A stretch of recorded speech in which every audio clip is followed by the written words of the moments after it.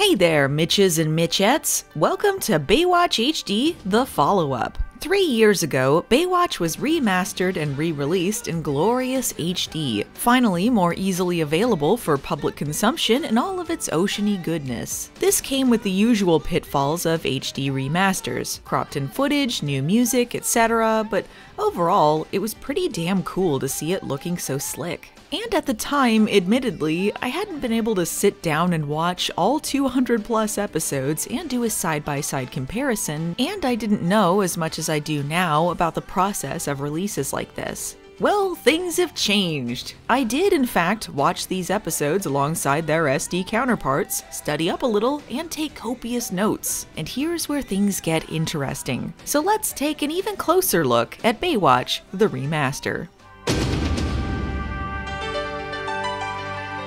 First of all, Baywatch Hawaii has also been remastered. At the time of the video's release, the only streaming service that carried Baywatch was Amazon Prime, which still doesn't include Hawaii as seasons 10 and 11. They do, however, now include both seasons as a separate show. When Baywatch was put onto Hulu, they included all 11 seasons as one package. I just sorta guessed back then that it wasn't included because it wasn't as easy to remaster, but now I don't know. Hawaii is weird. Some people consider it a separate show like Baywatch Nights, but like, they just move to Hawaii and continue what little story they have. It's the last 2 seasons. Baywatch Nights, they've still decided as far as a remaster goes, can rot in hell.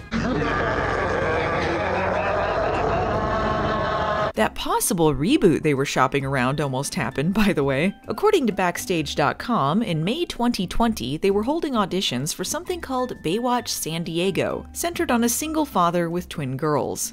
May 2020. So, you can probably guess why that all fell apart. I did want to mention, while I'm talking about the different streaming services though, Prime still has its issues. They did fix the repeats and the bungled episode order, but some of the names are still wrong. For instance, A Little Help is A Little Help for My Friends, and Someone to Baywatch Over You is Someone to Baywatch Over Your. Curiously, one episode includes a shot where the video is too far over and the audio track is visible. This shot has been fixed in the Hulu version, so I don't know if Prime maybe got an earlier release or what. This brings me to a suspicion I have about this remaster, and that they maybe bit off a bit more than they could chew and rush some things, and that they were still working on it when they were releasing it. Because you know what I was talking out of my butt about in the first vid? What exactly was done to capture the film for this release? I mistakenly compared it to this Star Trek The Next Generation remaster, where they painstakingly went through the film to faithfully recreate the show as aired, when really, the Buffy comparison was more accurate. What they did, in simplified terms, is take the raw footage and run it through a computer, where the computer decided what matched the original episodes and pieced it together in a way that seemed framed correctly for widescreen, I guess. I don't claim to be an expert on how exactly it works, but it's an automated process, which is why things, you know, sometimes look weird.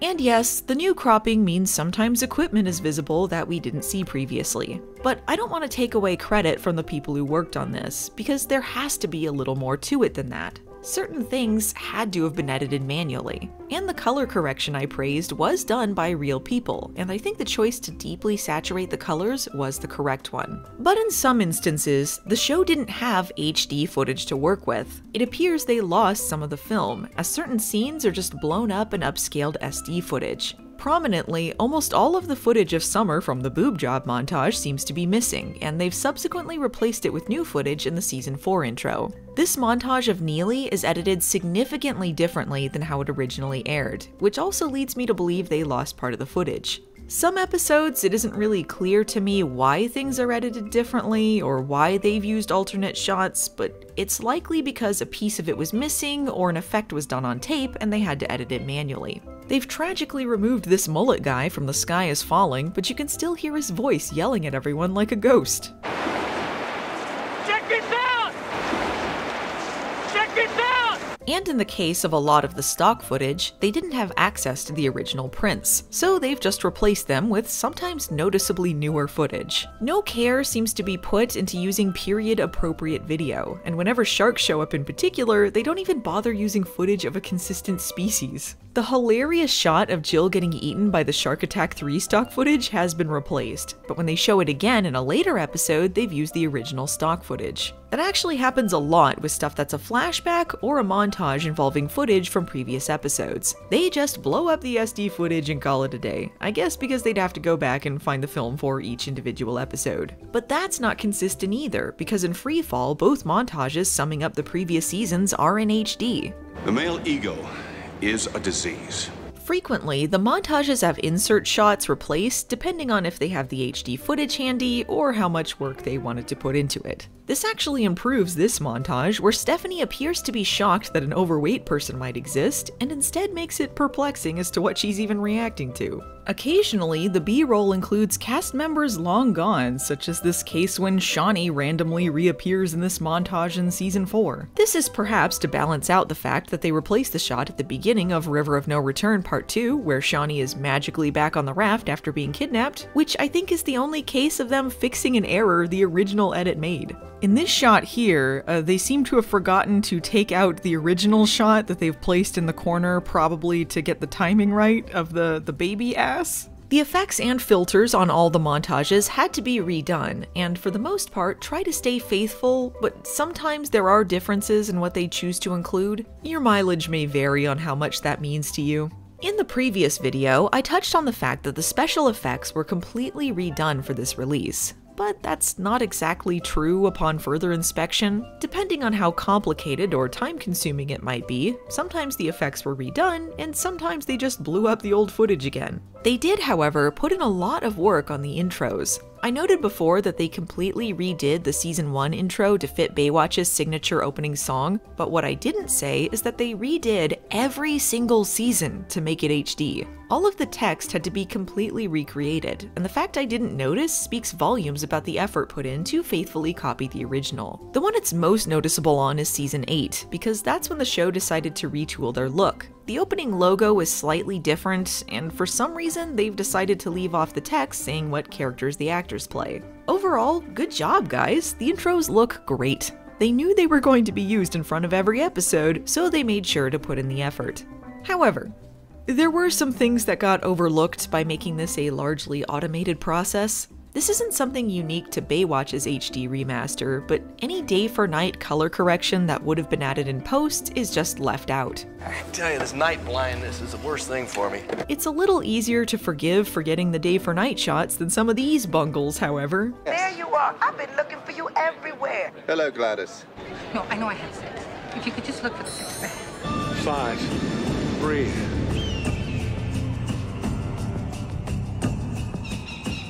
That Gladys Knight footage was from The Runaways, by the way, the episode that keeps on giving in this editing travesty. More interesting to me isn't what was left out, but what was added in. Hilariously, they've added 720p to this shot of Garner recording Mitch. Yeah, sure. Sometimes they've added logos where there wasn't one originally, and sometimes they've interlaced the footage. And in Beach Blast, they've put Jenny McCarthy onto a TV for a shot that didn't do that in the original airing. Confusing. Here's something very intriguing though. In the episode Snake Eyes, they replaced a scene of Mitch and Hobie's teacher with a scene of Court and Eddie harpooning a watermelon? My best guess is that the watermelon scene was cut out in some edits for syndication, and possibly the teacher scene included a copywritten song in the background? Very strange though. As far as I could tell, I didn't notice any other episodes including scenes I haven't seen before. I did appreciate seeing Court harpoon a watermelon, and it was in fact the better scene. Speaking of syndicated cuts, they've used the 2-part version of Nightmare Bay instead of the full 90-minute one, which means a bunch of stuff is cut out. The same thing appears to have happened with Vacation, even though the version I have is the 2-part version and still includes the scenes the remaster cut out. That one has much more significant edits, but fortunately a lot of it is the Guido stuff, so I think it's the better version for it.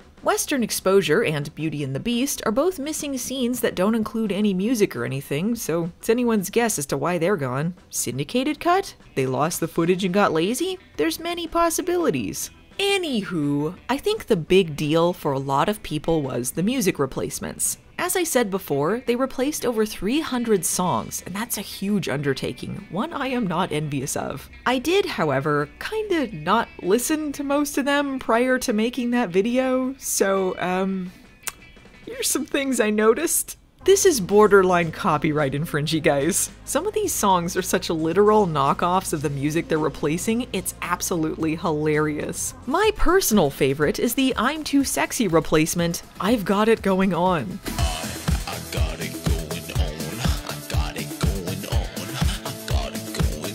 So good. Dude, if anyone cared about Baywatch half as much as me, they would be sued. This is doubly funny in the case of Hulk Hogan's replacement song for American Made, which was already a ripoff of his WWF theme song Real American, making it a ripoff of a ripoff. And in some instances, the captions just straight up credit the original song. I could go on, but here is just a small sampling of what you're in for should you take the plunge into Baywatch HD.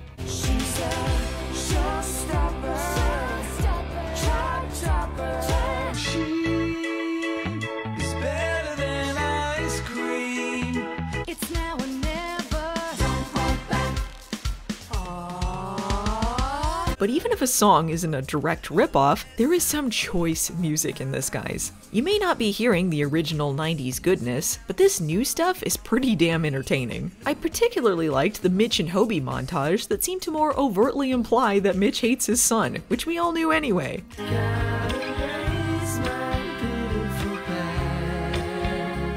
Some songs are technically trying to be more modern, and it does throw me off to hear them mentioning things that technically weren't around back then, but for the most part, I do kind of get this delightful throwback vibe, when things were a little more cheesy but earnest, and also way too literal. Please enjoy!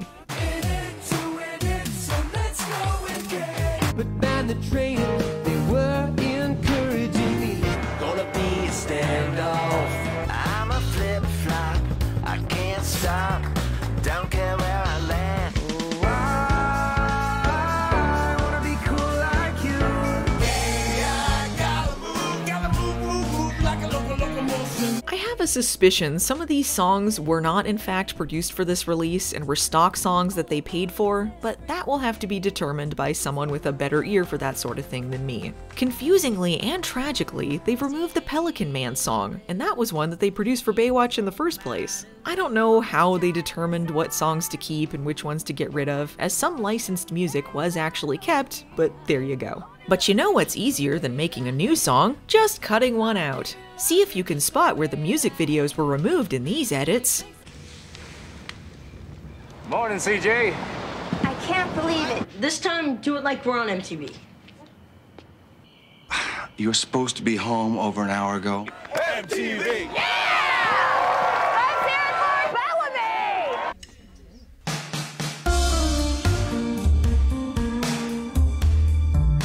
I'm not really sure what's the better option here. The edits where they abruptly remove a song, or when they just dub over someone with something they clearly weren't singing. For some reason, they've dubbed Stephanie over with a man in this clip. I love the way you smile at me. Keep being you, Baywatch. But hey, if you're still upset about the music changes, guess what? Our friend Germany has come through once again. They were so darned steamed about this that they decided to include the original SD episodes with the proper music on the Blu-rays. So if you're looking to enjoy the show how it originally aired, it's now available for anyone to watch. And unlike the American Blu-ray release, they include the last 2 seasons and don't package the discs in cheap CD slipcovers. Upon a closer look, Baywatch HD is both a bigger mess and a more entertaining delight than I gave it credit for. It's kind of amazing that Baywatch can find new ways to entertain me, but this is definitely a different watch than the original run. I still maintain that this is overall a positive development because I like that more people have access to the show. With all of its flaws, Baywatch HD remains true to the spirit of the series. It looks pretty, it's got a lot of issues, and you're gonna laugh.